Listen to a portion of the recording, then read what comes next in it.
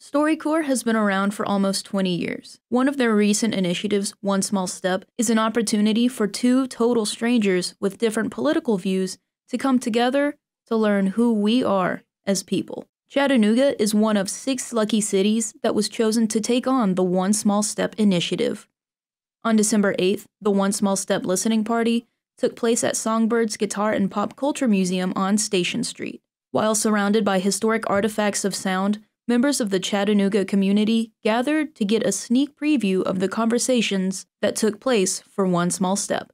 Among the crowd were participants that showed their thoughts on their experiences, as well as public radio enthusiasts.